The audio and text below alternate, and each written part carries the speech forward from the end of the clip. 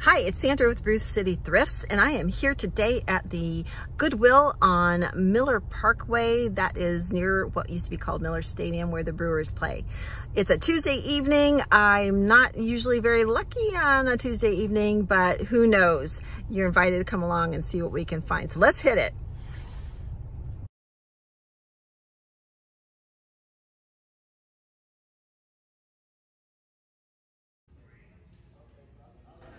So I'm going to try this recording with a little bit of the background noise from being in the Goodwill, and hopefully I'm managing the noise so it's not too overwhelming. Here I am walking in and noticing right off the bat these little plates with violets on them. They are not hand-painted violets. I'm very partial to hand-painted violets on china and porcelain, but those are some sort of transferware, so I take a look and move on. I'm wondering how many of you like to shop with people, or how many of you prefer to shop alone. And when I go to a Goodwill after work, I usually don't have more than 2 hours to do my shopping, and I like to go alone because I really am very slow. I like to look at everything. Here I'm picking up some Franciscan I think it's the Franciscan apple pattern, and these plates I know are vintage. Franciscan is a very popular pattern, but there's a chip on that plate and also a chip on the second plate, so I do not take them with me. And then I notice up here, I thought this might be a kind of a cool modern sphere, but it was very lightweight. Here in the plates aisle, I first notice a little, it's actually a bowl, not a plate, and it's hand painted, but it is contemporary and it has a chip. And this little bowl has a really nice graphic. It kind of has a vintage look to it, but it's a contemporary piece. Here is a hand painted plate, and behind it I saw this larger, what seemed to be a hand painted plate. It has a kind of Chinese style to it, and I don't recognize the maker, but I was reading on the back, it said things like not for food use, not for this, not for that, and I kind of avoid plates that you can't really use as plates, because that just seems wrong. You should be able to use a plate as a plate for food. So moving on, I see these pretty plates. These are Mikasa, which I think makes a lot of lovely items. And here is a pair of really pretty snack sets. These are vintage amber glass. It's most likely Indiana glass. You've got the teacup and a little snack plate. And perhaps I should have taken these with me, but I typically would look for a style where there's a depression for the teacup. I might have mentioned before that I don't feel really confident about knowing glassware. So looking back at this video, I'm thinking I missed some opportunities here. I'd love to hear what you think. Here I noticed this set of little cordial glasses with the gold rims that had a pattern etched into the gold. Maybe weren't very old, but they were really very pretty. And down here, this cranberry glass with the clear stem. These, I think, can be desirable. And I had a set of 4 that I could have picked up, but didn't. And then moving on to the next shelf of glasses, I did notice down in the bottom, there's some hand-blown margarita glasses, and I do sometimes pick those up. That particular style I decided that I didn't need, but then I saw these interesting tumblers. They have a silver ombre kind of effect with some etching on the outside, kind of like a Dorothy Thorpe look, but I think these are definitely more modern. They're very pretty, and I think they might have been something that I should have taken another look at the time, but I did leave those behind, and now I'm thinking, that might have been a big mistake. What do you guys think? I noticed this vintage wooden, it looks like a shelf. It's a handmade, hand-painted wooden shelf by E. Coonan, and very pretty. But I am not sure that shelf has such a unique shape. I feel like it was made for something particular, but I don't know what it was made to hold. I did end up putting it back, and just curious if you know what it was made for. Continuing on in a clear glass aisle, I noticed this hand-painted plate, this stoneware, and I noticed these parfait or ice cream cups. Also that textured glass that kind of had a Scandinavian look to me, but there was a hole in the side of that glass that kind of puzzled me. And then I saw these colorful glass bowls, but the flashing is scratched on those. Scanning for things that jump out at me, strike me as unusual. This little clock teapot is a world market piece, so probably relatively contemporary.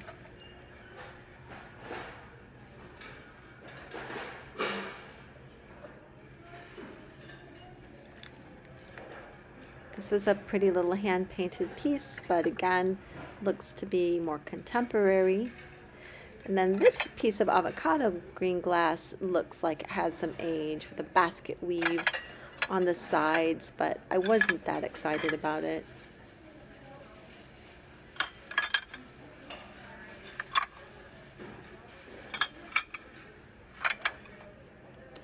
Hand-painted bowl, most likely from Japan. Could have been vintage.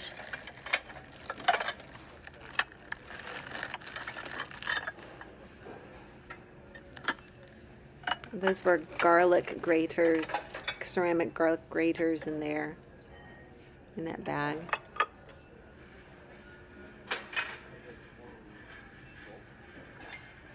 And then I spy this piece of what appears to be hand-blown recycled green glass. It's got that recycled glass look.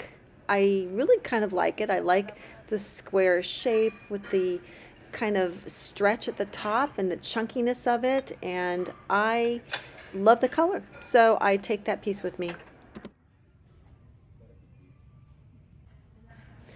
I ran across what appears to be the donation of someone's teapot collection, little mini teapots. There's two of them there, and then I see this pretty little, this is a vintage teacup and saucer. I do love it. It's beautiful, but I have too many of these in my own inventory, so I leave that for someone else. Then I see this another one of these little mini teapots with the cup that is part of the set, and this one I thought was a little more interesting, a little more unusual, that had a very heavy, it was very heavy, it had a very interesting glaze on the sides, as you can see. And then this hummingbird teapot was also quite cute with the matching teacup, but none of them were things that I felt I needed to take with me. I'm still roaming around in the kitchen area, checking out that bottle, and then I see these wooden salad bowls, and they could be teak. I like the design, and teak salad sets are a good pickup, especially if you can find Danish teak. And this teapot is Canadian pottery. It is not so collectible, and it is quite worn, so I move on quickly from that. And here I finally find something vintage and interesting. These are glass refrigerator boxes. They're lidded. I think they are typically made by Westinghouse or Federal Glass, and they're definitely old. You can the prices that you can get for them range a bit on eBay, but that one has an embossed lid. The other two have the horizontal lids, and it's possible I could make about 10 to 15 on each of the smaller boxes and 15 to 20 on the medium-sized ones. So I decide I am going to take those with me.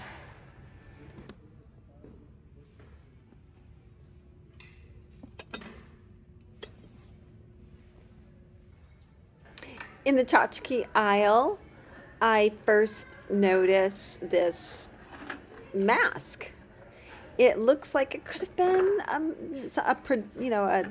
project piece, and then above it is this what appears to be a vintage ceramic duck planter. It's definitely got some age, and I give it a look, but honestly it's not that exciting. I put it back. And then I noticed this duck, and this is a Tonala-style Mexican duck. It's nicely painted. I'm looking it over, but I am not sure as I'm feeling the bill. I'm not sure if I'm feeling a chip or not. It could just be a little roughness from production, or it could be a chip. So I look really hard at it, and I decide eventually that I don't think I'm going to take it. Still among the tchotchkes, I noticed this brass goblet, or compote perhaps, I'm not sure, candy dish. It's actually lighter weight than you would expect for being all metal, and not that great, not the greatest quality, so I move on. I am not one for picking up figurines very frequently. Sometimes I do, but they have to be really eye-catching for me. That little tidbit tray was really cute, but you might have noticed it had a huge crack in it.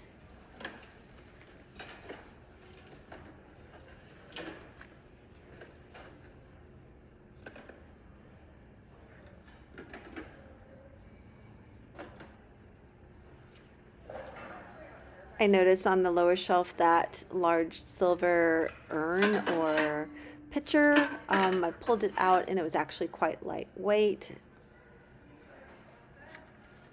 This is a very pretty piece of colored glass, but very contemporary, not that special. And a 3D Halloween little ceramic vignette. It's just fun.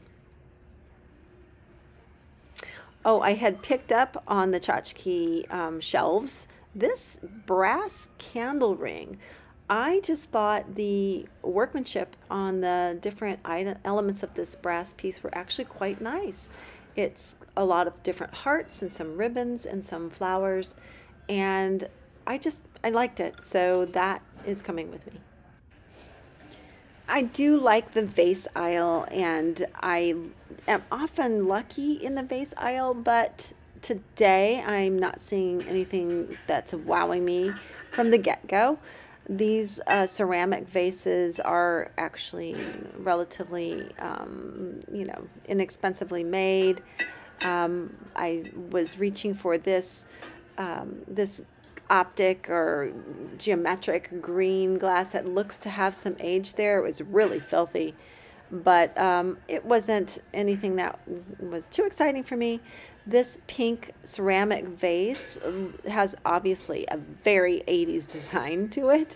I'm thinking possibly Hager, but it does have a little chip there. It was not marked on the bottom. On the other shelves, and look how many clear glass vases there are, just 1,000. On the other shelves, I see this mug first, that giant mug, and then I notice on a lower shelf another ceramic vase that I thought had an 80s look, kind of a Southwestern look, but again, a big chip on it, so I left it behind. And this planter looked to have some age, and with the foot on the bottom there, I thought it might be something that would be worth picking up, but then there was some damage and a repair on the side. So I do like that bamboo design, but I left that behind. I was wondering if these were witches' balls or ornaments, but they don't have any way to hang them, so I left those behind too. So here's what I ended up with at the end of my shopping trip. I have those glass refrigerator boxes. They're vintage. And I have one is embossed, the other two have horizontal stripes on the top. Then this brass candle ring with the hearts. I picked up a candle for myself. It has a chip on the ceramic on the top, but that's okay, it's for me. And then finally this piece of what I think is recycled glass. It's really got a beautiful color and I just thought it was pretty. So that is what I decided to take with me. Okay, so, well, not too many finds tonight, but it is a Tuesday night. I don't usually go out on Tuesday nights, but it happens to be the only night I can this week. We're on the eve of apparently a big blizzard snowstorm coming through here in Milwaukee, so I had to get out while I can. Anyway, those refrigerator boxes were probably the best find that I had today, even though they're not particularly high-ticket items. They are vintage and they are interesting, and I'm glad that I found them. I also liked that copper candle wreath. It had a better quality and more detail and just a better design than one might have thought. I think it could have been easy to overlook, but I really liked it. So those are my finds. Hope you had a good time coming along with me. We will keep trying other places in the Milwaukee area if you keep coming back. So like my channel, comment, let me know what I missed, let me know what I should be keeping my eyes open for, and thrift on, siblings, we will do this again.